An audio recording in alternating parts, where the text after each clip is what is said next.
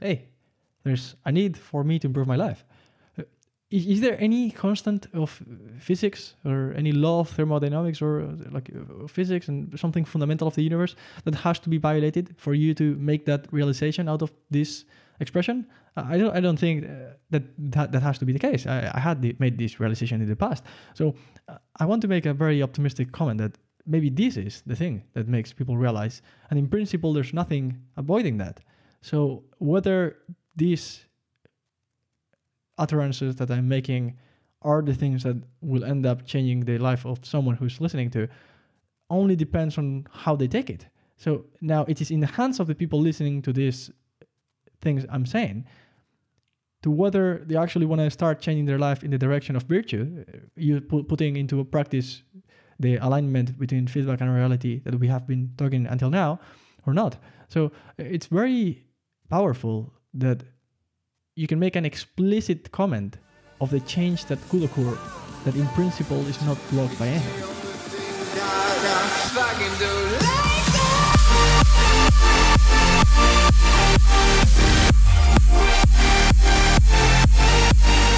I'm today accompanied by my friend Abdi. I met him in a Zurich Stoic event, and we have been both very eager to have a conversation with each other, debating the existence or inexistence of free will for a while now.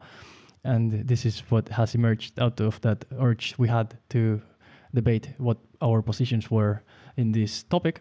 And we are now going to debate the relationship of free will with Stoicism and a few other topics, I'm sure, that are also very interested related to philosophy and how to live a good life. So yeah, Abdi, welcome to Escaping Mediocrity. Hey, thanks for having me. Do you think free will exists? It's a good question. I mean, like free will, I think if you have asked me this question like maybe a couple of years ago, I would have said 100% yes. But thinking more and more, I think there are a lot of influences. And to quote William James, who was a philosopher, he actually said that his first act of free will is to believe in free will. So I think free will exists, but you have to believe in it in order to work for you. So the process of believing in it would make it appear, in the sense that I think that this is related to what the Stoic philosophy says about how it is your interpretation of the facts that determines a big part of the consequences of the facts, not the actual things going on around you. Because your stress and your emotional response is caused by your interpretation of the things, not by the things themselves. This is very in line with a lot of things that Marcus Aurelius, Seneca, and Epicurus said. And what I interpret this to be relating to what you were saying, even though I think that in some other way you're wrong, is that believing in that you can change something increases your ability to change the things, because the way you behave changes. If I think I cannot change my situation in a positive way, I would be like the rats in an experiment in which they experience electrical shocks without any hope of ability of avoiding them. So they weren't given any tool to avoid the shock, and then they learned hopelessness. Self-helplessness, right? Yeah, exactly. Yeah, I agree with you wholeheartedly. I mean, like this is also what Marcus Aurelius said. That he said you have power over your mind, not outside events. Realize this. So we have to realize, and I think this is free will. I think is also a self responsibility in my view, that a lot of people actually go away from this will to take actions, to take to make choices, and then they say it was determined or predetermined by other things, or they will blame their boss or their girlfriend, whatever. So I think free will exists, but you have to grasp it. In my view. Yeah. How would you define free will? I think I would define free will in a sense that you see different options and you decide by not something that pushes you outside, like an outside force, and you take a choice deliberate and by your own conviction. Okay, so it would be the ability to ditch lower desire. Let's say I see a donut. This is the example I've always given in almost every episode from this podcast, which my audience maybe are fed up of listening to this example, but it's so good because it transcends the specific scenario of the donut. I don't care about the donut. It's just that we always face a dichotomy between doing the thing that feels good but is not good, and doing the thing that doesn't feel good but is good. And then there's things that are actually aligned with feedback, which would be the things that are good and feel good, and others that feel bad and are bad, like putting a nail into your head. That's not illegal because feedback is aligned with reality. But where I was going with the desire to do the thing that is actually right, resembling free will, is that your desire to do the thing that's hard but good in the long term is not something you can account for. You cannot explain why you had that desire. The thing leading to your thought of, okay, let's work out and eat some pepper instead of eating a donut and staying in the couch watching TV. What leads to your decision has not itself been decided by you. Whatever precedes the decision is something you are not aware of by definition. The previous to conscious is unconscious, and you cannot at all explain why that was the case. Maybe you can explain it in the sense that you have been educated by your parents in a way, you have some friends which incentivize you to do certain behaviors and not others, but all of those things, your environment or your genes, were not chosen by you. Exactly, and this is actually what I read, to prepare for this interview, because I wanted to see the other side, and also I wanted to read.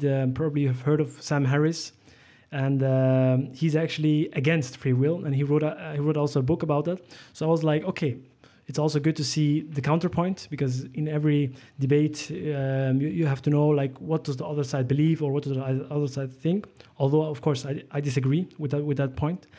And I think what he said is exactly what you described, that we don't choose in what country we're born. We don't choose our genetics. We don't choose our environment, But he also said, of course, in this spectrum, that he says that choices matters, but we don't get to choose what we choose. So this is his viewpoint. But actually, I disagree with this point, because I think if you are in an environment, let's say if you are in a bad environment, let's say in a toxic environment, or if you are like in an environment where there is nothing that that impacts you positively, be it like in a physical or mental way, of course, then your free will is being impacted in a way that you don't have the choices to do which aligns to what you think will help you, right? But I think what we can choose is to exit this environment, to change the environment, to change the context. And this is also a theme that has been discussed a lot for the readers who know, like, Atomic Habits, that we are the product of our environment. So, but also we are not only the victim of our environment, we can be the architect. So we can create, like an architect, a new environment, and then this will also help us choose our choices differently. So I think we are not only a victim in this mindset. So that's why I also disagree with this context. In order for a victim to exist, there would have to be a victor. There would have to be someone who perpetrates the abuse or the behavior towards whoever is at the receiving end of this interaction. And I think that's not the case. There's only cause and effect occurring in the world. There's not a single point in the interaction of particles which is violated by the laws of physics. And even if we went into quantum physics, the randomness doesn't lead to the emergence of freedom. The freedom that we believe to exist is one which I think you are making reference to, which is the ability to choose what is hard because it's good. It's not immediately gratifying, but to be the better option. Like, I don't know, taking care of your parents when they're sick. It's not comfortable in the moment. You would like to avoid it, but it's the duty that you have and you have to do it. So in some way providing for the people around you, it could be instantaneously gratified by not doing it, but it's a horrible decision. So it could cost you the best relationships you've ever had if you don't do it. And this is just another example of the same dichotomy between the good decision and the bad one that we always face, because the alignment between temporal versions of yourself is not perfect. Your future self cannot come here and tell you, don't do this because I'm tangibly perceiving the consequences of your short-sightedness when you decided to eat the donut. And you're right in that we can change our environment. At no point I'm trying to debunk or go against that. I'm the biggest example of the ability of someone to change the environment. I've moved from one country to another because I simply wanted to, and I'm doing things in a very deliberate way, which goes counter to the by default options. And that's something that has emerged out of a desire to do things better. But do you think, like you mentioned your personal example, do you think like you could be a use case for free will because you exerted like free will, and did free will lead you to Switzerland? No, I think that the concept of free will there's a way in which you can define free will, and it would make sense to me, but it's not the free will that most of the people talk about. And then there's the other type of free will which cannot even be defined. The free will that cannot be defined is uncaused behavior, uncaused outcomes. Like something has a cause and effect, so an effect that has a precedent, something that hasn't been caused. That is not something that computes. You cannot even make reference. You can make reference to that concept, but it's not something that registers in your consciousness because it doesn't make sense. It's like saying a round square. You can say that, but it doesn't mean that you are making reference to anything. And if you try to distill the essence of the logic behind your argument, what you were saying by, not you, but what free will in the purest form would mean is that uncaused behavior. And there's never something that's not caused. And I'm reading now a book called Determined by Robert Sapolsky, which is the science of life without free will. That's the subtitle. And it's so interesting because he points out to all the metabolic and biological pathways leading to your behavior now, how you have been cued in certain directions at multiple timeframes in your history. The evolutionary pressures, the upbringing that you were in, the kind of smells that you have been exposed to in the last hour or few minutes, the kind of stimuli visual that you have had in the last minute or few seconds. All of those things converge into your current version, which if any of those would be altered in some way, your behavior now would be changed because your predispositions to do certain things would be altered. And so that's a very cogent explanation of how free will doesn't even make sense. But going back to the first example I gave about the other definition of free will, which actually makes sense to me, and if we are going to change the definition of free will to something to this, which I think makes more sense, I would start supporting free will. And I think this is where we agree, in that free will would be having the grappling of two sides of a debate in your own mind, having the devil and the angel, or the angel, yeah. The devil and the angel, having both fight each other and having the angel win. Having the desire to eat the donut, but realizing that that's bad and still choosing to not do so. Yeah, I recognize that I want this, but I also recognize that it's bad for me. So that ability to grapple with the good and the bad and choosing the good is what we would conceivably start making sense of in terms of free will. Would you agree with me? I agree. I think that's a great example, because this would also apply to what I think in a way that it needs. I mean, like, to exercise free will, you need to have the ability, or as you said, more concise probably. With you need to grapple with something. Of course, it can be something like minor, like which ice cream you choose right now, of course, but also it can be to a more substantial, important, major life decision. But I think the reason why I don't quite agree with the other side is that I think things are predetermined. Let's say, as we discussed, we have some things have predetermined effect to us, but still we can choose how to react. And this is also like if we focus on the Stoic side, you choose your reaction. So things can happen to you, but you are not the victim of it. And that's why I mean victim not only like literally, but also figuratively. That you can also. And this is, I think, a behavior we can watch in a lot of domains. I mean, like some people work for the same company, and some are miserable, and some are like really cheerful and are happy. So they are both in the same conditions, or let's say prisoners. You know, so some prisoners after they come out of prison, they are just going more, you know, continuing doing doing bad activities, and some are actually having the lessons, learned the lessons, and are actually pursuing a different path. So I think in that way, man, and to quote, of course, Viktor Frankl, which I'm a huge admirer, he said, "Man does not simply exist, but always decides what his existence will be."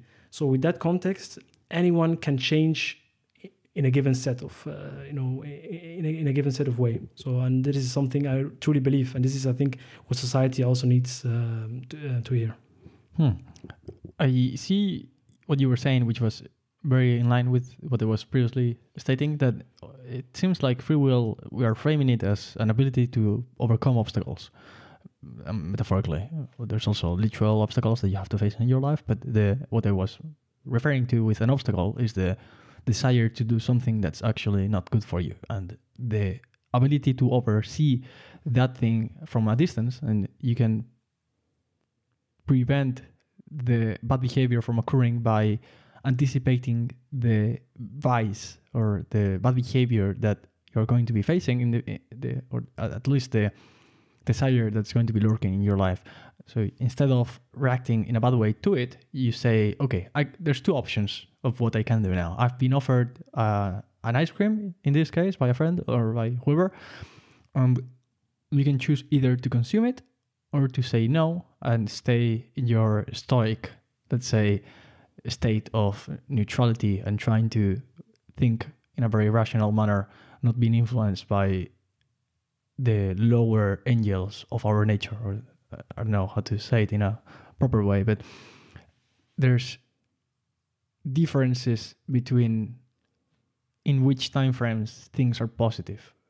The ice cream, all of the benefit of the ice cream is concentrated in the next 20 minutes or the next hour, and all the costs are concentrated in the long term, because the fact of you eating now the ice cream doesn't only affect your insulin resistance or the amount of calories that you're ingesting or whatever other variable we could think of, also your money that you're spending, but, and this is the biggest point that I would like to make the biggest case towards virtue, and this is, I think, what the Stoics were talking and you were touching before, is that the cost of eating the ice cream is not in the ice cream itself or the consequences of the ice cream in the future, in the sense of you've eaten this ice cream, now you have higher blood sugar.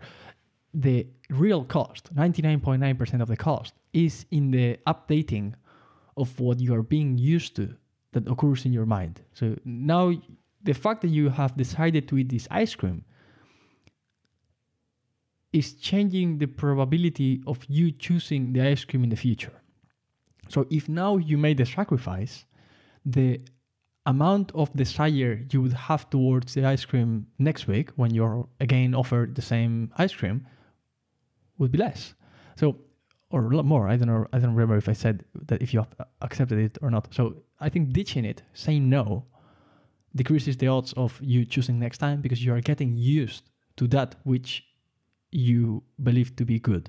And it is this precise point which I think is the only thing that matters in self-improvement. Once you realize that what you do doesn't only affect the moment, but also the future, in terms of your predisposition to do those things, you start realizing that the cost of one vice is not isolated in that instance. Exactly. I mean, like, really, you just raised a really great point. I mean, in a way, I think this resembles what I just read recently about that the future now. I mean, the future now is now. I mean, if we talk about our future self, we are actually now transforming into our future selves, and there's actually current science that says that we actually have difficulty to imagine our future self. So, and we are actually suffering from what people say an end of history illusion. So we think we are already. I mean, we know if you ask just a random girl or a random dude, I mean, how much did you change like the last 5 years? He will tell you, yeah, I changed a great lot. I changed my diet, my goals, my working, my studies, whatever. But if you ask like, okay, but how do you change or what is your prediction of how much you will change in the next 10 years? He will say, no, actually not greatly. So, and I think that shows that we are actually lacking the visibility into our future selves, which is actually in a way dangerous, because if you don't know what our future self is, so how can we actually prepare for the future self? It's like a government not knowing what their 5-year plan is. How can they prepare the government or like their country for the future? And I think this is a dangerous path. And I think one quote I read actually that resembles this issue is that actually young adults pay a lot of money to get tattoos removed, when young teenagers get the same tattoos for a lot of money, or young adults rush to divorce when younger adults rush to marry, right? So there's always an effect on the future. So and I think this puts into the spotlight what we are doing now in the present. Yeah, the relationship between your present and your future self has to be taken into account. You're in yourself a community of people. It's you now, you tomorrow, and you in 2 days, and you in 20 years. And it seems very unified, the fact that there's a unique concept that you have to grasp in order to improve your decisions to the highest degree across all the levels of analysis in a life. If you just realize that there's a time frame problem in our life, that we are, as you said, not able to perceive the consequences of our behavior in the future, and reasoning about this and thinking, okay, is this sugar going to be good in 1 week? No. Okay, so let's say no to that. And if you just apply this rule of thumb to every decision you make, will this be useful for me in 1 week, 1 year, 10 years? And you start making it more tangible, the consequences at those timeframes. Your decisions improve a lot, and they can get to a point in which you're behaving in a way that channels all of your resources to your betterment as a person, and you can become the best you can. And this is fascinating. And I find this also related to what you were saying, the end of history fallacy, that I read about this also in a book. I don't remember which one, but I mentioned this to my father. I'm 21 and my father is 60 now. And I mentioned to him that I was reading this book, and I remember the anecdote that the 20-year-old people believe they are going to change as much as 60-year-old people actually change. So that's the magnitude of the bias. 60-year-old people change much less than 20-year-olds. But the perception that what occurred in the past contains all the changing that will occur in your life, or a big proportion of it, is just so wrong. Because obviously, the fact that you cannot think of what will occur in the future doesn't mean that the future doesn't exist. That's like the availability bias. You ask a random drunk person in the street, why are you looking for your keys in the spotlight of where the public lamp is? And he says, well, because there's light here. And you ask him, have you lost your keys here? And he says, no, I lost them like a few meters in the other direction, but there's no light there, so I cannot look there. So if you see it this way, it's obviously absurd. The fact that you cannot see doesn't mean that it doesn't exist, so you only look where you can see. But the relationship, the correlation between what you can see and what actually matters is not perfect. And there's some things which you can see very well, the past, that's certain, it already happened, but it doesn't mean that the future doesn't exist, even if you cannot see it. I agree. I mean, in a way, I think this shows why a lot of people are actually, are actually giving into self-gratification, because I feel like if you are more attuned, and I think I also listened to this podcast which talk about your future self, and they also actually checked the brain activity while conducting an experiment, and the experiment was like people had to imagine a random person. And they checked the brain activity and compared it to when they were asked to imagine their future self, and they had the same activity, and they concluded out of it that for us, our future self is just a random person. We have no idea about this person. And this is actually really interesting, because if we take this takeaway, we can see that if our future self is a random person, why should we take sacrifices? Of course, I'm not presenting this point, but I'm just asking this question, because it makes everything harder to, let's say, for people to exercise, to save money, to do something that will not give them the gratification right now in the moment. So I think this is the challenge. This is so analogous to a chapter from The Simpsons that I saw a few years ago. I watched. It was Homer talking about how he's indulging in something bad, like eating beer or drinking beer or eating some junk food, or I don't know, spending a lot of money in something and not going to work, or like the most absurd of the behaviors possible. And Marge asked him, why are you doing that? That's going to cause you a lot of pain. And he says, oh yeah, Marge, but that's a problem for the future Homer, and I really don't envy that guy.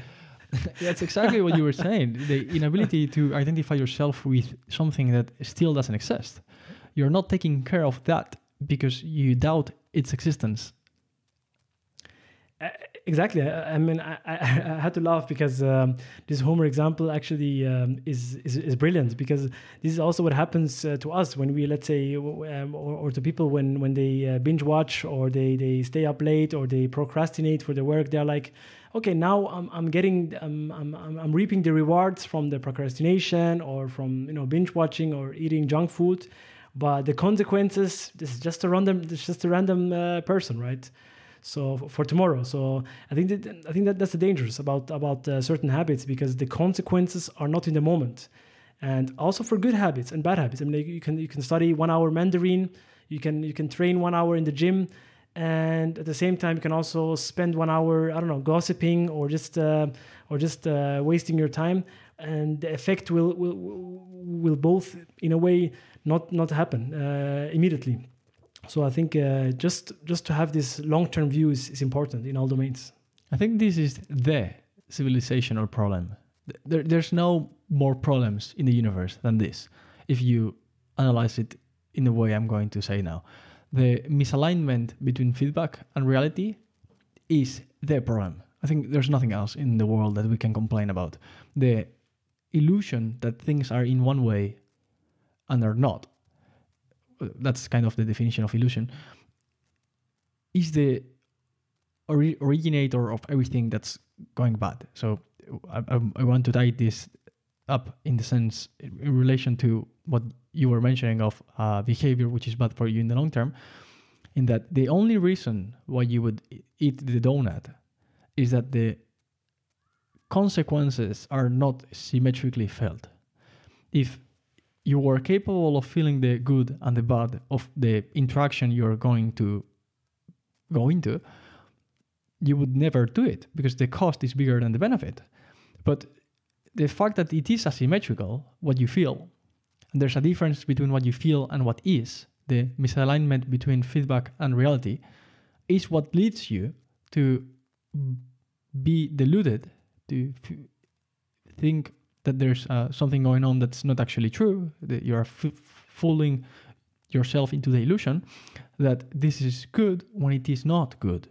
And we can even think of another example apparently disconnected from a vice, which would ultimately be the same thing, related to a conflict between two people. The reason why two people get angry at each other is that there is misunderstanding at some point.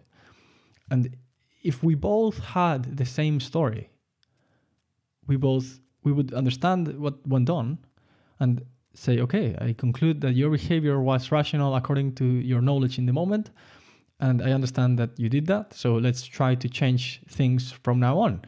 And the same thing would be reciprocated from the other part, and then would say, what do we need to do now to compensate for whatever bad we did in the past, and let's try to behave properly in the future. That's, I think, morality in its essence. Anything else that's not this is complete bullshit. Whatever argument of morality someone can build that doesn't tackle this, it's just vapor. I don't see how morality cannot tackle. I don't see how morality cannot be the interaction between the future, present, you, and others. It's spatial and temporal. It's how you affect others. That's not as tangible. If you stamp on someone on the street, or you put your feet on top of the finger of someone who's in the floor, you don't feel the pain of the finger breaking in the same way that you would if it was your finger. So it is the misalignment which leads to the damaging of things. And the same thing occurs with robberies. If the robber of a bank or a shop would be feeling in itself the same damage that he's causing, if the interaction would never occur, because it doesn't make sense. Think of it. Would you break the door of your house and then take money from you and risk the possibility of going into prison for that? That's just stupid. And the reason why robberies occur is that you don't have to pay for the door to be reconstructed, and you don't have to assume the cost of having less money now. Exactly. It's just about not paying the cost, not paying the dues, and only getting the benefit out of it. Exactly. Yeah. And if you align the benefit with the cost, only good behavior exists. If you make the robber assume all the cost that he made assume the banker or the shop, he would never rob, because it's like a neutral transaction. If I have to repay everything I do, I would stay as I was before, but now I'm poorer because I broke a door and I have less money because I had to pay for that, and I have given the money back. So it is analogous to a robbery. You are robbing yourself when you indulge in a bad behavior. Exactly. I would say you're robbing. I mean, I would say your analogy of the robbery is really interesting in a way that it points to the core issue here, that you're actually robbing the chance for something else to take in, and for something that produces value, let's say, or let's thinking. And I think one of the core issues in a way that also influences free will, if we can take a step back, is overindulgence, and also that nowadays we are just bombarded with information. I think in the past, it was difficult to make choices, and maybe you had to, I don't know, go to a different city and to counsel somebody. But now you can just post something and they're like, what should I do? Ask Reddit, ask X, ask Facebook, ask your local group. And I think now we have an overload of opinions. And I think in a way that the overload of opinions is also dangerous, in a way that a lot of people are not actively, taking charge of their lives or taking action, and instead are waiting for the perfect opportunity and asking, like, what is the best way I could spend my 20s? What is the best way I could start a business? What is the best exercise? So you always hear this best. So, and I think one philosopher, he said, like, the best is the enemy of the good. So you have to start with something good. You have to start something in order to become good at it. So I think now we are also in a way that we are actually damaging ourselves instead of just putting one step after another, right? There was a book published by Barry Schwartz. It was called The Paradox of Choice. And it talked in this book about the fact that when you have not many options, your decision is rationalized by you to match what you were expecting, and so you're satisfied.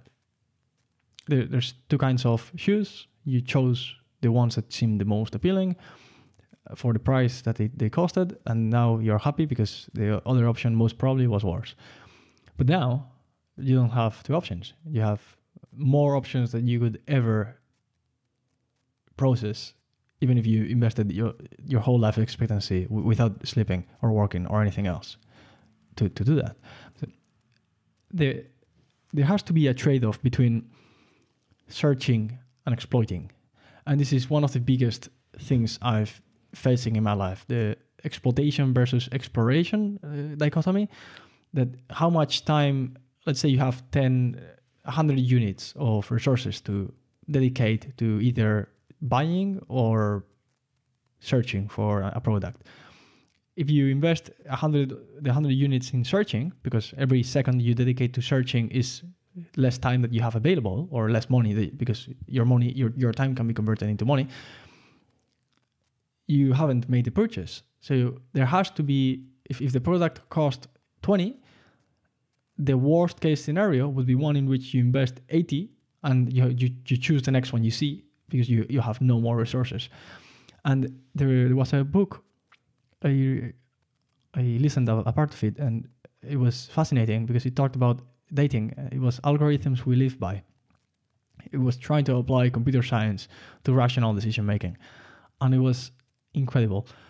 It talked about how in dating, you have a limited life expectancy, or years in which you will be young and beautiful as you are now because you're young. So it's very limited, the amount of time we have in life, and especially in the good state in which we are now cognitively, physically, and in all the variables that we can think of. So how are we going to optimize the spending of this limited time in searching and finding the best mate we can? And what this book speculates is that if you, let's say, have 100 prospective partners in your life, you could potentially meet 100 people, which is probably an overestimate given that it takes like a long time, 3 years, to get to know someone deeply. What this book proposes is that the optimal strategy would be going through 30 something per people, having a date with 30 people or something like that. It was lower than 50 and higher than 30, I think. And then from that exploration in the first period, this is assuming a very negative scenario in which you could not recall people who you've said no to before. So no exploration will be horrible. So if you start dating one person and immediately you get into a relationship with that person, that will be horrible because you have no knowledge of how good or bad they are. You have no benchmark to which to compare it. But also spending your whole life looking for people and having the best benchmark possible, and being the person with the most experience in life of how to judge the worthiness of potential mates would also be worthless because you now have no more time to choose. So the optimal strategy, according to this book, is spending a third of your time searching, getting a very good idea of what features you appreciate and what the market actually offers. So is it reasonable for me to expect to date a woman who is 2 meters 30 centimeters? No, there aren't. It will be like one in every 100 million people. So it's probably not reasonable for me to go for that. Maybe I have to look for something more in the average in terms of height. Someone who's 165, 170, 160, something like that would be in the chunk of the biggest chunk of population. And the same thing applies to intelligence, kindness, whatever trait you're looking for. If you want the one that the outlier, which is the top out of 100 million people, I don't know how you can do that. Maybe bias in your environment, because let's say you want to maximize how fit your prospective partner is. You're not going to search randomly. You're going to go to a group of people who are fit. Let's say we do rock climbing or jiu-jitsu or whatever sport you can think of, and the people there are disproportionately fit. They are like maybe 1 out of 10 the fitter of a random selection of people. If you take out of 10 the most fit, they are equivalently fit as the average in the group that we're talking about of jiu-jitsu people who do it. So I think following this trend of biasing your environment in the direction you want is incredibly powerful. And I wanted to finish now my point on how you have to invest some time in getting to know what is a good shoe or what is a good prospective mate. Because if you don't have a model, the probabilities are that you're going to fail in choosing, but you cannot spend too much. So you should build a model with a third of your time and then choose the first one that's above a 6 in the benchmark you have built. What is 10? What is the best person you've met until now? What is the worst person you've met until now? What is the average? So what is above average? In the first person who's above average that you meet, this is a method that these algorithms we live by book proposes. It's very interesting. No, it's. I mean, you raised some interesting points. I mean, in a way, I can consider working with an analogy of action and motion. I think if you spend, I mean, action nowadays in our society is commonplace. So, I mean, you see people are doing a lot of actions throughout the day, throughout the weeks, month, and so on. But I think the right action is rare. I mean, the right action aligning to your values, to your beliefs, and also what you hope will bring you, you know, the happiness.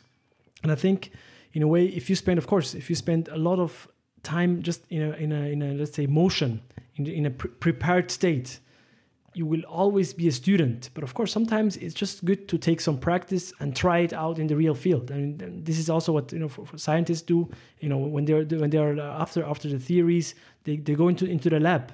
And I think we can take this, you know, knowledge and also, just go into the real world and not only explore but also do something, you know, with our time. And in a way, it's the same thing as I mean, you mentioned your findings in the dating field, but of course we can also see this in, let's say, in travel. People nowadays, you can search about every country, like thousand travels. But sometimes, you know, in my personal life, I just like to have some surprises. And I think surprises are also good in life. And this could also apply, you know, to partners or also to countries. Because if you already know everything about a country, let's say, and you go to the country and you are on the tour bus, and you know probably better the country than the tour guide, you are just going to be like super bored there. And you're going to be like, okay, this fact I know, this happened in World War II, they are aligned in this way, this political party this, and this history figure, and everybody in the bus is going to be, you know, in a state of, you know, thrilled and excitement. So I think it's probably my thinking that we also need this excitement and also this kind of surprise effect in our lives. But of course, too much surprise is also not good, right? Let's say, I mean, you have a job interview in a company. It's good to ask them questions, but of course, some things you will just experience on the first day or afterwards, right? So you need the base, you know, information. How is the company? How is the structure? How is the communication? But sometimes I feel like knowing too much also is not so good, because you will at some point experience it in real life, what it means, you know, to be in a spot, to be in a country or a company, or to be with a significant other, right? Aristotle was talking about this like 2,000 years ago.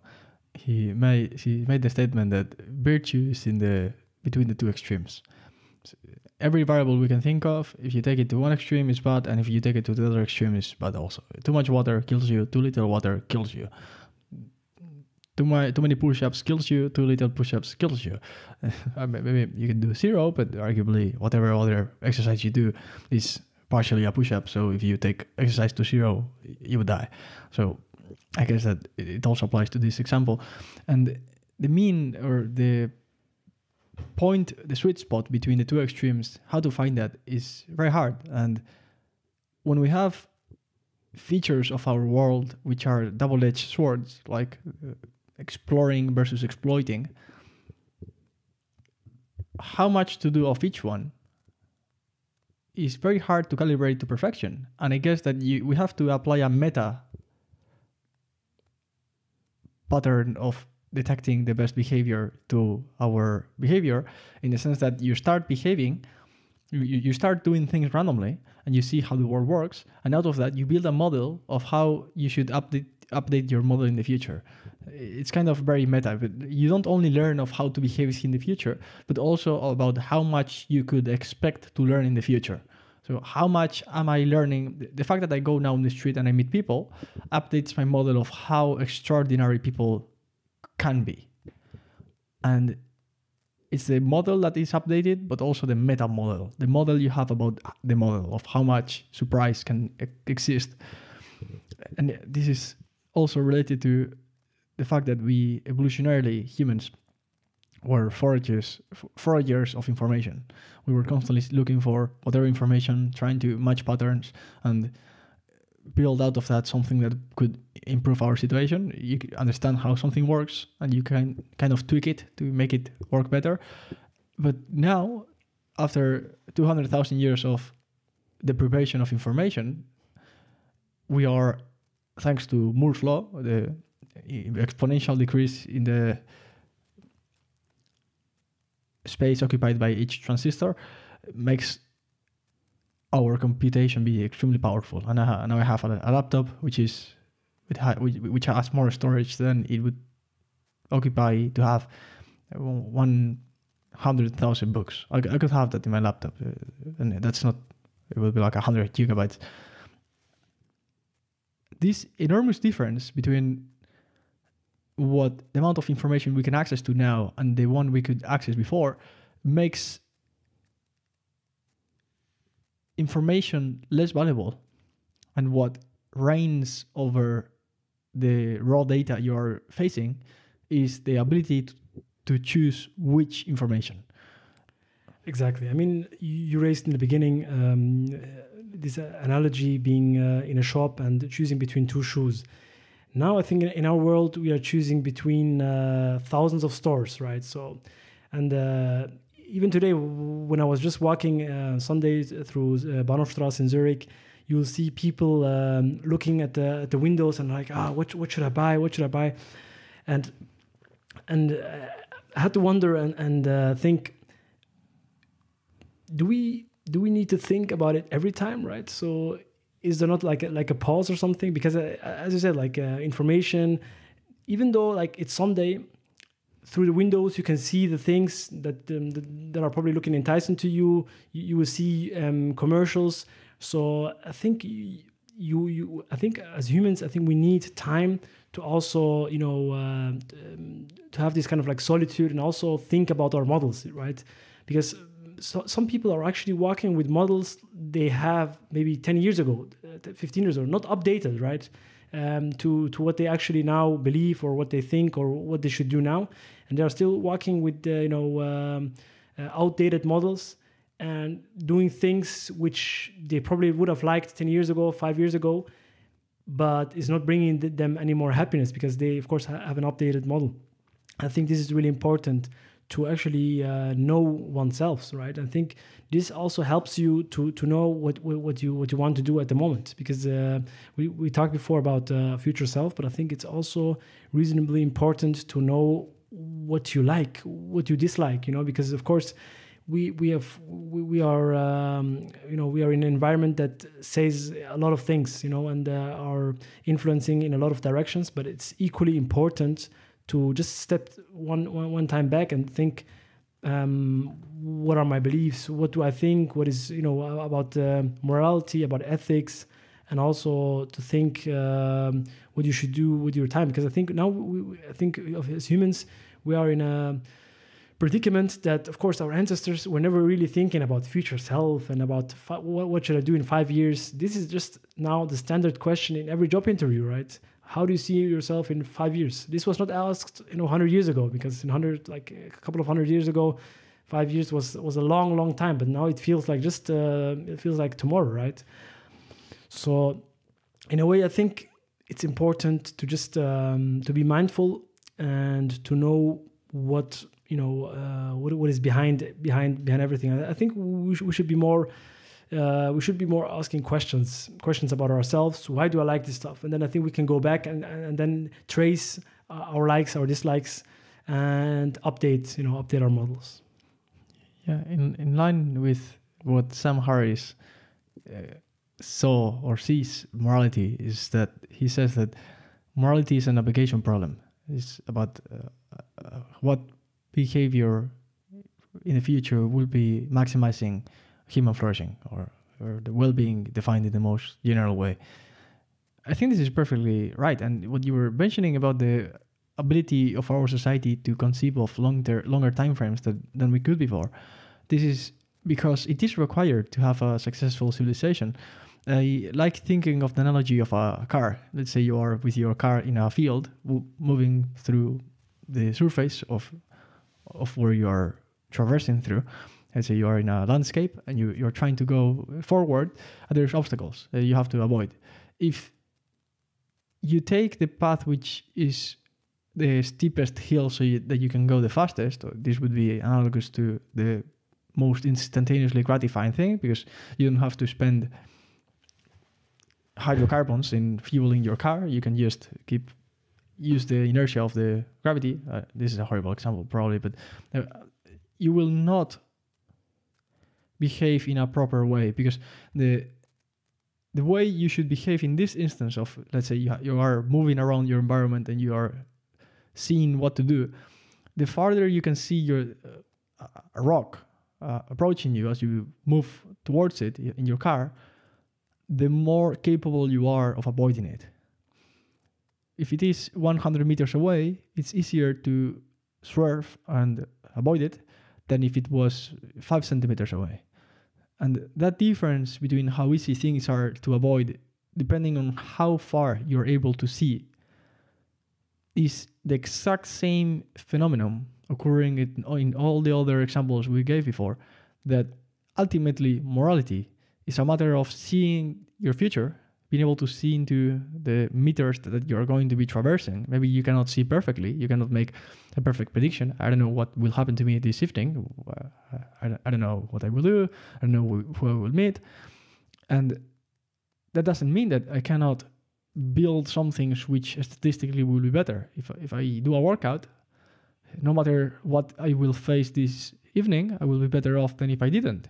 Or if I read a bit more of Determined by Robert Sapolsky, on average, out of 1,000 universes of my lives, out of 1,000 lives of mine, in 999, I would be better off than if I didn't. So I think morality is a systematic choosing of the thing that improves your life in the most possible scenarios. So the fact that you make a decision and it doesn't lead to a good outcome doesn't mean that the decision was bad. Because let's say you are doing something which has a high risk of losing, but if you win, the win is disproportionate to the risk. So out of, let's say, 5 times that you do it, you would be losing 4 times. But maybe the 5th one, you win. So this would be analogous to approaching a random cute girl in the street. I find this, if you reason about it, it doesn't make sense that people are not willing to do it. It's just, if you find someone attractive or interesting or whatever variable you want to put into this equation, the only rational thing to do, well, depending on your circumstance, if you happen to be free, is just going there and saying, hey, excuse me, I find you to be interesting. Would you be willing to have a coffee and just discuss a few things? And if they say no, that's perfectly fine. You respect other people's right to not want to hang out with you. But if they say yes, there you have a possible date and a potential interesting partner to cohabitate with. So this is maybe a very autistic way of framing it, because I'm taking all of the emotion out of it. But ultimately, it's what it is about. I think samurai, like the Japanese samurai, one of them actually summed it up really well in a way that we as humans have an observing eye and a perceiving eye. The observing eye sees what just is, right? So I'm just walking on the street. I'm seeing like an attractive girl, or I'm hearing about business opportunity, or I'm seeing like a good way to do something. But the perceiving eye sees more what it is there, right? So the perceiving eyes brings the obstacles, brings the issues to the fight, although the fight or the goal hasn't even started, right? So he said like the difference between the observing eye and the perceiving eye is the observing eye is strong. So when you see something, this is like our first instinct. You see something, you're like, okay, this I feel strong about this, and I should probably do this. But then enters the perceiving eye, and the perceiving eye is like, oh, don't do it. in the example of the girl, maybe the perceiving eye will say she has a boyfriend, or she doesn't want to be bothered. Or if you hear about business opportunity, you're like, yeah, you're not skilled at the moment. Or if you hear about the career opportunity, you will say, maybe this company is too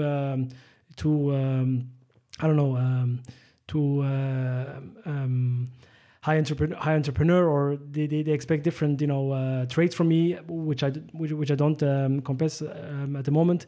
So I think this is a fight we face in a lot of situations, and I agree with this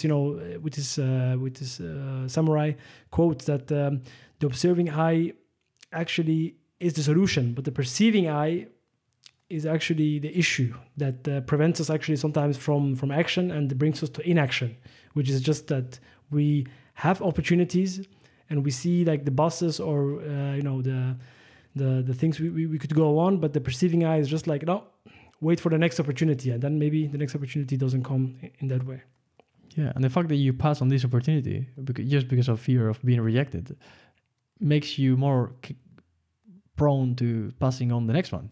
So you're not only passing on one, you're passing on 1 point something or 3 or 5, or I don't know how many you're passing by making the instantaneously gratifying decision now of not facing your demons and potentially being rejected, which you don't want to, because it updates the model you have about your own self-worth, because who gets rejected if it's not someone who has little worth? But that's completely wrong, because most of the people get rejected when they offer other people to do something. And this creates I think this creates also a dangerous cycle, because let's say in the domain of dating, now we have a lot of men who are actually angry at women, or who are fearful of women, or who are just because they were just rejected once, like 15 years ago, and instead of just shaking it off, like let's say if we, and I think this is something that confuses me, because if we get rejected, I mean, everyone probably was also rejected by a job offer, but we never said like, I never want to work again. Work is evil, and I hate work. Still, you would just apply for the next job. If you get onto that job, you will just start working, and you forget about the other rejections sooner or later, right? But this doesn't apply to other domains, right? So, and in some it could have really like a lot of like bad repercussions that if you don't shake this off and continue to use this as a benchmark and say, see, this is what I knew was going to happen, and this is also a dangerous way, I think, which doesn't help in self-improvement or just in becoming a better person. The rejection doesn't point necessarily to a lack of good traits in you, or not in the future, because it only says that now is not a good moment for maybe there's not a match between what your skills and the job offered, or there's not a job offer at all, and you're just saying, hey, can I have a job in your company? There's many reasons why you would not match a situation, and most of the situations we don't match. That's why we are in one place and not in 7 simultaneously. And the same thing applies to dating or whatever other realm in which human cooperation has to occur. And it's just absurd that the same thing that we think is justified to be done when you are rejected instinctively, like the ego tells you to, okay, a woman has said no to me, so fuck them. I'm not going to talk to a single one more in my life because they are disgusting. And this is just so wrong, because it just means that it wasn't appropriate in the moment, but if you keep just doing it, you will improve in your approach and you will become more appealing. And if you just do it enough, at some point you will learn and you will be able to attract someone worthy of you. Exactly. I think we need to take numbers into equation, because I think when emotions take over, it's always good to take it's always good to take facts and also numbers into the game. And I mean, if somebody said, in your example that, I encountered like two women and they rejected me, and now I want to stop talking to them. And there are actually communities in the world that actually have these beliefs, which is pretty unreasonable. Because if you compare that, let's say you encounter 2 Spanish guys or 2 Polish guys, and of course you don't have perhaps the best, communication or connection with them, and you're like, screw Polish and Spanish guys. I will never speak to Polish and Spanish guys. I mean, how absurd is this, right? and people actually are using this, and in a lot other domains, right? They have let's say they have too bad experiences with let's say people of color or people, let's say Jews or Muslims, and they're like, these people are evil. And this is also dangerous in a way because it confirms our bias. Because if we have if we already have a bias about certain communities or certain people or even genders, and something happens which is negative, this confirms our bias, because then we are like even stronger in our bias. We're like, see, I knew women's or this kind of group, they are like against me. And then I think this creates this us versus them mentality, which is extremely dangerous in a fabric of society, right? And if you realize it is the believing that Polish or Spanish people are stupid, which makes you behave in a way around them, which makes them behave in a way around you, which you would consider to be stupid. If you treat people as if they are stupid, they are going to treat you as if they were stupid. Because a big proportion of the way you perform is the expectation other people have on you. So I've noticed this with a lot of people. The people who were expecting me to say stupid things and they were saying, whatever this guy says is completely worthless. I've noticed that my performance in that environment is very low or lower than it could be, because they are, one, expecting me to fail and you say something that doesn't make sense. And in the other hand, the pressure that is put on me, because my turn in speaking is not respected. At any point, they can interrupt, and what can I do afterwards? I can say I haven't finished my point, but okay, your point doesn't deserve being finished because what you say is worthless. And I'm not saying that there's anyone in the world which is this bad. I'm just trying to take the example to the extreme to point towards something which exists always. There's a spectrum of how much performance is going to be expected from you in the people around you, and the more it is expected, the more that it exists. And if you believe that Polish and Spanish people are stupid, the way you're going to approach the interaction will make them behave in a way which then you will consider to be stupid. And if you just went neutral towards them and rejecting your stereotype, which is most probably wrong, the way they will behave will be completely different. And this destroying of negative stereotypes and wouldn't argue for the destroying of all the stereotypes. Maybe the best stereotype would be a positive one, believing that people in general are kind, intelligent, capable, and just approaching people as if you have a prior of expecting competence in others. Treat others as if you had something to learn from them. And if you do that, you will have more to learn than if you didn't approach them in that way. And your expectation of the competence in others is the thing building the competence in others, because they wouldn't perform at such a high degree if you didn't expect that.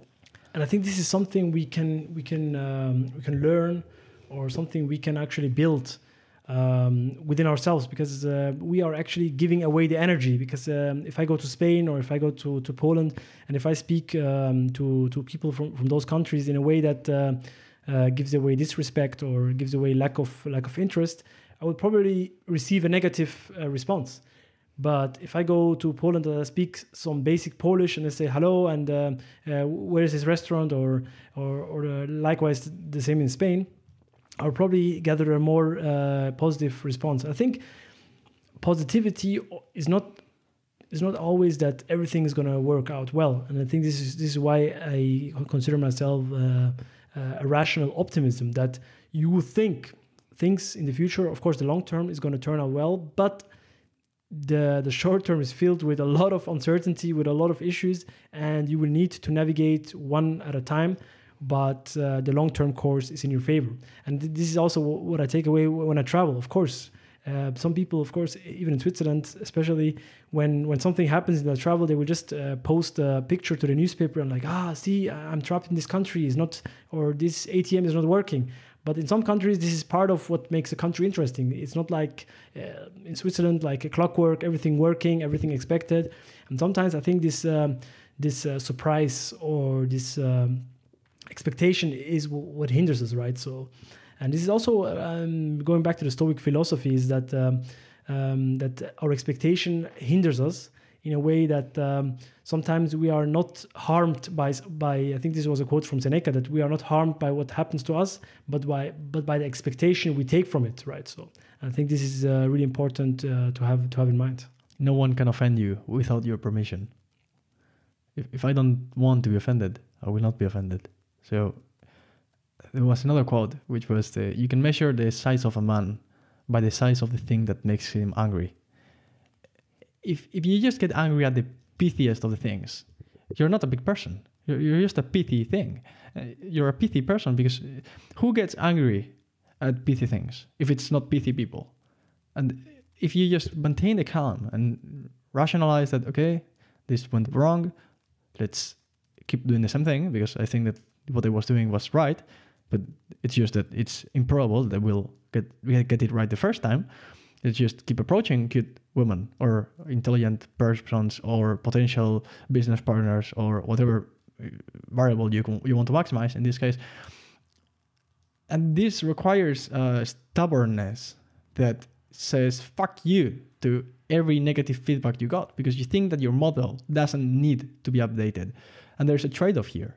There's a trade-off between dogmatism and being open-minded. And you have to use both, because you cannot just say, I'm going to be open-minded and I'm going to accept every new thing that comes into my perception and everything will be good. Relativism taken to the extreme.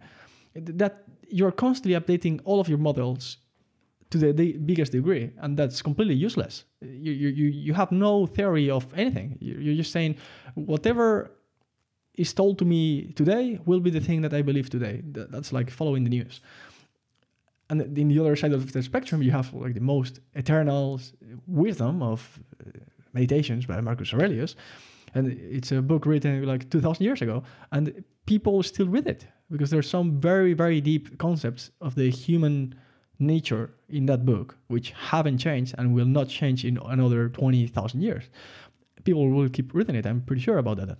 And in the other side, so the cost of reading Marcus Aurelius is that you don't know the latest development in CRISPR or whatever cool technology in artificial intelligence is being developed, or anything of relevance in the near term. You're not sensitive to those. So we kind of have to grapple with the duality of appreciating the longer timeframes of thousands of years and the wisdom acquired by humans in those timeframes, which is massive, and simultaneously being able to update those models in some way, because our current understanding of how the world works doesn't align perfectly with what people were saying 2,000 years ago. And acknowledging this requires the updating of the model, but not infinitely. There has to be a sweet spot of how much you dogmatically say, I don't give a fuck if I have been rejected. Okay, I think that the reaction now is not a predictor of my future interaction. So I will approach the next person and I will try to be happy and talk with them as if they were a very interesting person, and let's see how it turns out. That's a stubbornness. I think stubbornness in a way, and also I think it's resilience, because in a way you can say, I think I heard that the author of Thinking Slow and Fast, Daniel Kahneman, was actually one time asked by his co-author why he had some difficulties. I think in a way he was preparing a specific paper, and the evening before they had a lot of difficulties and they had to rewrite whole sections of the book. And the next day his co-author came into the office and he asked Kahneman, like, how, like, I can see that you're already writing a new chapter, like yesterday was not happening. And he said, like, and his response was really powerful. He said, like, I have no sunk cost. Wow. And this is really powerful. And of course, for the people who don't know, sunk cost is a bias that we all have as humans, and is a bias that we continuously invest in activities or in investments that are actually not helping us further. And sunk cost, because of course we are just putting cost toward it, but there is no benefit. And instead of just saying, okay, I just abandon it. Let's say you take a bad path or a bad trajectory in your life, or let's say you go into a bad relationship or to a bad company, you can still abandon it, right? So I think this is also the responsibility of taking taking action, because otherwise you just continue, and then you just sunk cost, and then will it just end? If John Maynard Keynes got something wrong in his whole career as an economist, is this phrase. He was poked by Hayek, I think. I'm not sure about this. I should be maybe fact-checked. That he was changing his opinion about something. And they were telling him, well, see who's now changing his opinion. Isn't this funny that you believe one thing and now you think other thing? And he gave a brilliant response. He said, when my evidence changes, my opinions change. What do you do? And it was just a perfect response to that. Obviously, I changed my opinion and my mind because I now see other things. This was my model previously. I had seen a lot of Spanish people treating me badly, and I started seeing others treating me well. So I believe that Spanish people were disgusting, and now I'm starting to believe that they are not. So maybe I should change my mind based on future evidence. And this was a very reasonable response given by this guy who got the whole of economics wrong. But you have to give the devil its due. There's very smart people who get a lot of things wrong, but some things right. And taking those nuggets of gold is very important. Yeah, and I think it takes a lot of humility and a lot of dignity also sometimes to just say, hey, to put your hands up and say I was wrong, right? And I think this is also happening now, of course, with football, with the introduction of the VAR, that the referee is actually giving one decision away and then looking at the VAR and then actually not, and reversing the decision. So why should we not implement this in our own life? Okay, not like in a VR, we don't have a TV back in our mind to replay some actions like in football, but we can still do the same thing. And just having this introspective communication within ourselves, and then be like, maybe I acted wrongly. Maybe I should go to the person. I'm like, hey, excuse myself, or maybe I should not propose to this job and just take my CV back and just decide later on that this was not a path for us, and then avoid sunk cost, which is, I think, a really dangerous way to live by something that happened a long time. Just continue to invest, and this is just a waste of time at the end of the day. Yeah, avoiding the sunk cost is good, but you cannot take it to the extreme, because if not, you would be a completely moral relativist in the sense that whatever new evidence comes is the thing that will determine all of my models. And that's also bad. But I think this is ultimately the same as Stoicism. There's a quote, I think it was said by a theologian, but it nails down to one phrase what Stoicism is. And I want to read you the quote. It's the Serenity Prayer. Maybe you already know it. It's, God, grant me the serenity to accept the things I cannot change, the courage to change the things I can, and the wisdom to know the difference. If you just acquire a bit more of serenity, courage, and wisdom, that's the solution to absolutely everything. And ultimately, what we're talking about here is aligning feedback and reality. It's making sure that what you feel like is what things are like. And once you do that, your behavior is only virtuous. And you avoid every vice, because every vice you can think of, for example, treating others badly. Why are people rude with each other? Because it feels good in the short term. It's like a show off of capability. Dominance, perhaps. Yeah, you're kind of, exactly.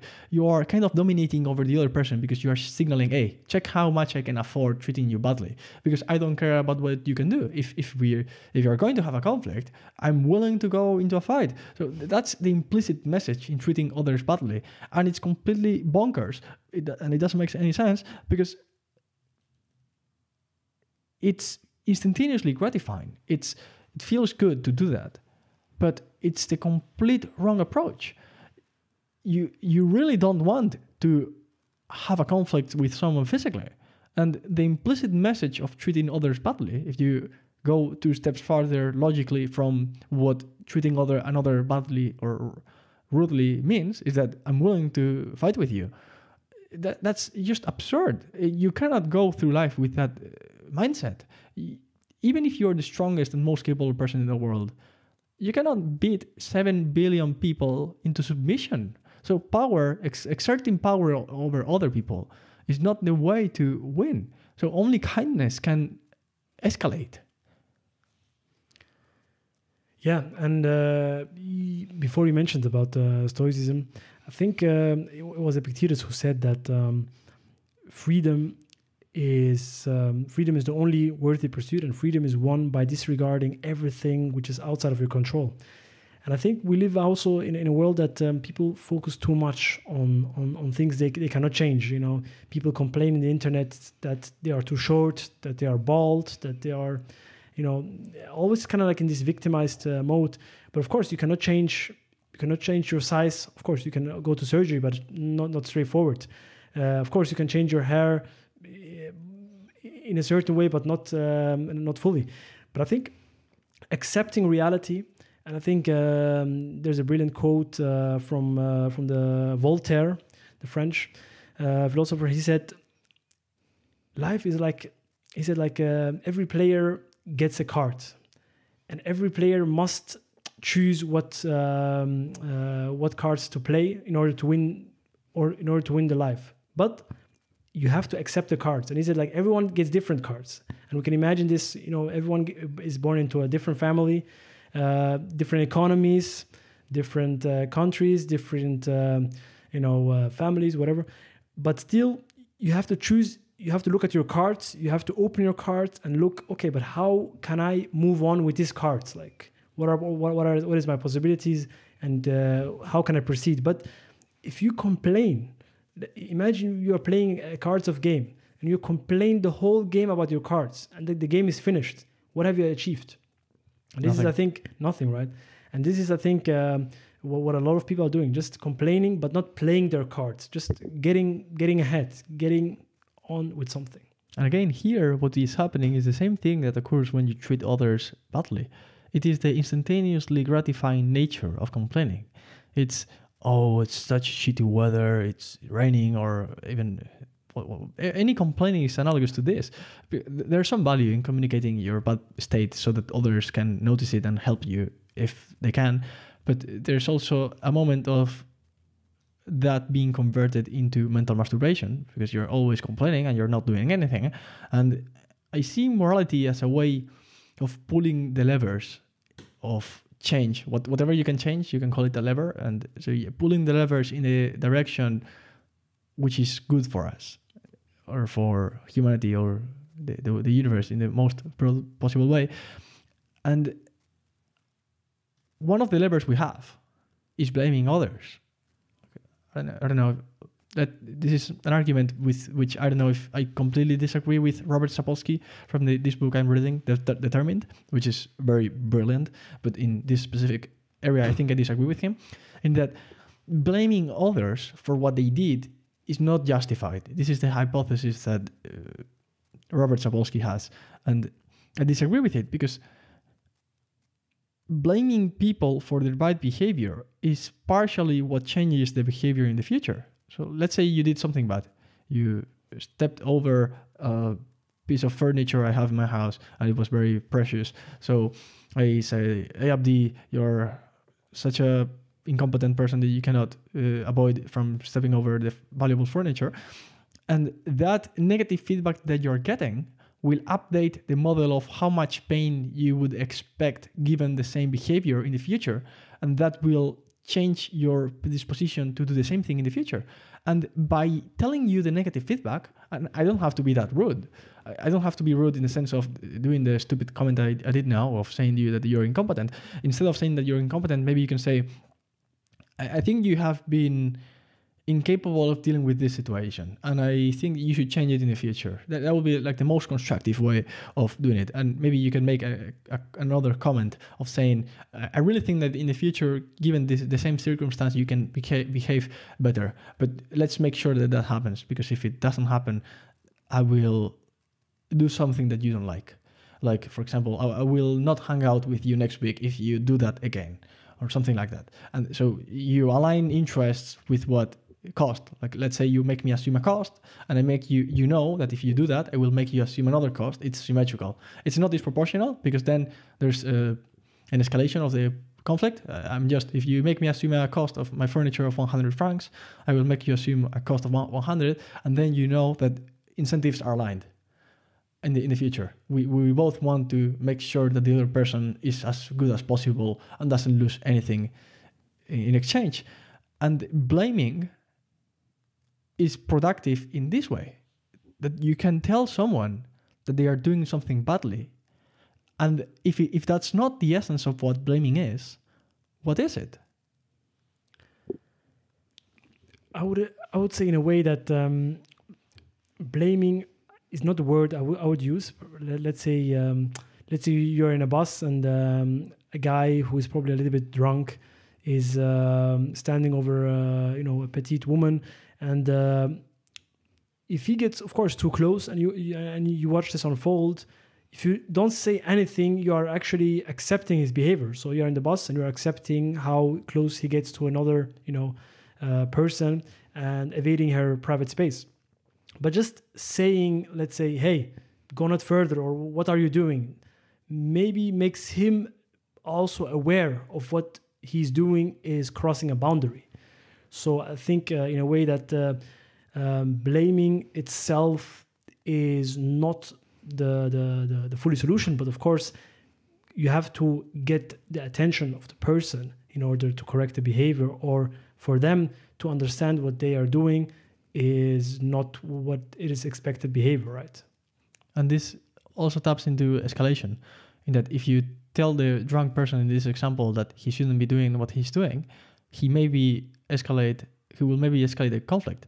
He will not only invade the private space of this girl, but he will also start violently gesticulating and insinuating that he will punch you or something like that. And the solution to this is making clear that any escalation of a civilized behavior, because you were being civilized, you were making a comment about the guy, hey, you're too close to this girl, I think. Why don't you just move a step away from her? You were being polite. You didn't trespass any social acceptable boundary. And if he escalates that conflict, the only proper response as a society is to escalate it one step further, take that guy, kick it out of the bus, and put him in arrest by police, and tell him, okay, what are you going to do now? What's your plan? Do you really want to fight? Okay, fight with the police people, not with random innocent people. Okay, and if you make sure that everyone knows that an uncivilized escalation of the conflict will lead to a symmetrical escalation of the conflict by the other side, no one would behave irrationally. But the problem is that if you do not have the ability to escalate it one step further, let's say bringing the police to arrest that guy, or you simply think that it will be too costly, the optimal way of dealing with this situation would be to shut up, allow the girl to suffer a bit for a while, because the alternative you fear would be to have this guy crazy and rampant through the bus, punching people, and he would eventually get arrested. But because it's too risky, the best thing we can do is to allow him to harass the girl a bit. And maybe this is what goes on in many situations.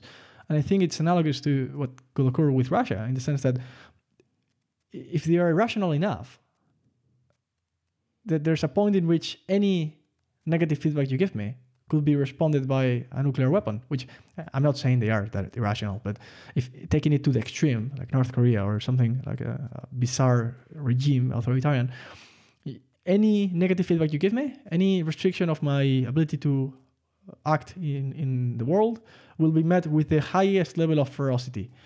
And that's too costly.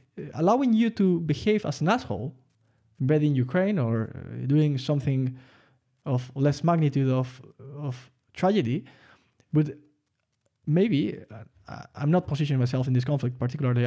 The knowledge I have about what's going on there and what will occur is 3 orders of magnitude lower than what I would need to do a coherent argument about anything. So I'm making an explicit comment of my ignorance to make sure that I'm let people know that I'm not taking a position in this debate. But maybe allowing the person to make a trespassing of what we consider to be socially acceptable would be good if escalating it one step further would mean too much cost. And then the solution to this would be to allow the drunk person to harass the girl, but when the girl leaves the bus or the drunk person leaves the bus, follow him, call the police, and make sure that he knows that what he did was wrong. And now in a safe space, in a safe environment in which any violence will be met with a proportionate and competent response by the policeman, we can tell him that what he was doing was wrong. But until you have that safe environment in which more collateral damage will not occur, I think that the best thing we can do is just shut up and assume the cost. What do you think? I think it's a difficult point. I mean, I think it's a point that you can do a lot of theory, but in the end, I think it's not something. If you are on that bus, I think it will depend on the conditions. It will depend on, because I think as humans we are dependent on the conditions. And if you are walking, let's say in a bright street at 11 a.m. and somebody gives you a nudge or a shoulder, you are like, what the hell is wrong with you? But if somebody does that in a street where a lot of party goers go, you think, this guy is just drunk. So I think the timing and the conditions and also the context of the situation matters a lot. The shoulder bump is the same thing, but because okay, this is probably just regular here, or that he hasn't seen me, or he was just drunk, it's the same. So I think in a way, people would behave, I think, differently in a lot of ways. If the bus is full of people, so people would tend probably to have this, I think it's called, I think it's in psychology it's called an effect when a lot of people are there. And claustrophobia. No, I think it's bystander effect. Yeah, I was looking for bystander effect. So a lot of people are there, and people are just thinking, yeah, somebody else is going to deal with this. So another bystander will deal with this. So either that will happen. This is something we can watch in big cities. If somebody cries for help, people are just like, yeah, maybe he needs help, but I'm a little bit busy, so the person behind me will help. And all the people cumulative have the same thinking, so nobody's going to help them, right? So I think in the context of this example you raised, I think it really depends on the timing, on also the confidence level, and also on the skill level of the person. Because if it's a person who has a background in, let's say, in boxing or just in self-defense, he will probably stand more ground and he will talk to him a little bit more in a more confident way. But if a person who is also a small stature or something, but it doesn't have to go. I think even an old lady sitting in the back row could have more courage than a guy who is a little bit more buff. So I think it doesn't really depend. It's more about conviction, and this is what history showed us. If I think back on the Black civil rights movement in the U.S., when Rosa Parks, she said, "I'm not going off the bus," and this was the whole thing that started the bus segregation. She was just a woman, and they said, "Woman, you have to give your seat away for the white man to sit," and she said, "No, I'm not today." So I think, in a way, I think we have this ability to surprise us. So I think it's fair to say that a lot of people just act on conviction or just on purpose, because they say, "Now I gotta step in." That's the madness of crowds. When you do not know whether the others will follow you, and you don't know whether they will react in a way that punishes you. There was a quote by, I don't know whom it was, a very wise person. I think it was Nietzsche, maybe. I'm not sure who said this. It was, if you want to punish someone, punish them when they do something bad. But if you really want to punish them when they do something right. That completely destroys incentive structure. And if someone does something wrong and they get punished, cool. That's the alignment of feedback and reality. But if they do something right and they get punished by the environment. You make a comment in the bus, in that hypothetical bus during the segregation of the buses in the US. Hey, I think this girl should be able to sit where she's sitting, and the white person shouldn't have a priority here.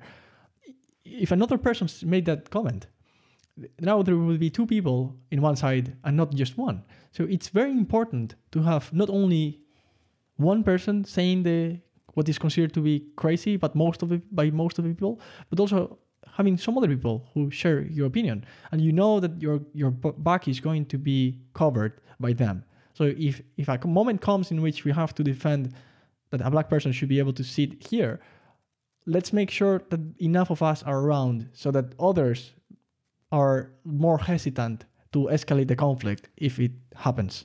Yeah, and I think that's probably also why our environment shapes us in so many ways, because if we know that in our environment there are enough people to back us up, if the guy charges towards us, that they will also come to the aid of ourselves, then we are probably more willing to escalate or to do something. But if we know that nobody's going to have this support for us, we'll probably be quieter or more reserved in a way, right? So I think, as I said in the beginning, I think we our environment shapes us, but still we can also shape our environment. But still, environment is a big variable in how we react and how we do something. And I think, speaking back, it really depends also on the context, right? In a lot of ways, some people could be courageous in one way, and also not courageous in another way, right? But still be the same person. I've realized that there's one which is the most powerful thought ever, which is, what is it avoiding this thought or this expression that I'm communicating now to be the thing that changes your life in the direction of self-improvement? What if this was the thing that makes you realize, hey, there's a need for me to improve my life? Is there any constant of physics or any law of thermodynamics or physics and something fundamental of the universe that has to be violated for you to make that realization out of this expression? I don't think that has to be the case. I had made this realization in the past. So I want to make a very optimistic comment that maybe this is the thing that makes people realize. And in principle, there's nothing avoiding that. So whether these utterances that I'm making are the things that will end up changing the life of someone who's listening to only depends on how they take it. So now it is in the hands of the people listening to these things I'm saying to whether they actually want to start changing their life in the direction of virtue, you putting into practice the alignment between feedback and reality that we have been talking until now or not. So it's very powerful that you can make an explicit comment of the change that could occur that in principle is not blocked by anything. Okay. I tell you, there's a way of improving your life. And whether you want or not depends on you. So you have an ability in principle to start wanting to want. And the wanting to want could eventually lead to you wanting. So let's say you get used to eating donuts. You will want the donut. But in the beginning, you could realize that, okay, I don't want to want donuts, but I want a donut. So you ditch the first one and you go through a short-term negative feedback of the craving of the donut because you really want it, but you know that it is the negative feedback in the short term that leads to you aligning what you want with what you want to want. You want to not eat the donut, but you want the donut. So that mismatch is exactly what I'm trying to make reference to, in that nothing in principle avoids anyone from listening this, who is listening this, to start making that transition and improving their lives the most they can. Yeah, I think my closing thoughts would also align into that. And I think no matter if we want or not, I think our life's going to be much different in 10 years from now. The question is just like in which way. And I think this is the part of the equation, if we think of a mathematic formula, that we possess to actually change. Because as with the example with Voltaire, with the cards, there's a lot of cards that we have, but we have to play them. We cannot keep them around and complain. We have to take actions. We have to gather also the courage. And I think courage at its most core is just action, just taking action, and not only action, but also an action which thinks also of the consequences. Because as we discussed, the future is now.